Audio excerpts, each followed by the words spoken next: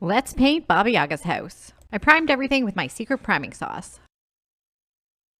I'm going to paint the whole model with a dry brushing technique. Dry brushing is a paint technique where most of the paint is removed from the brush, so just a whisper kiss of pigment is left on the bristles. This technique is a little less messy and leaves the colors more vibrant than, say, using a wash, and you don't have to be very precise or have a steady hand when you're laying down your colors. The trick with this is to work dark colors to light and start with items that are behind others and work to items that are on top or in front.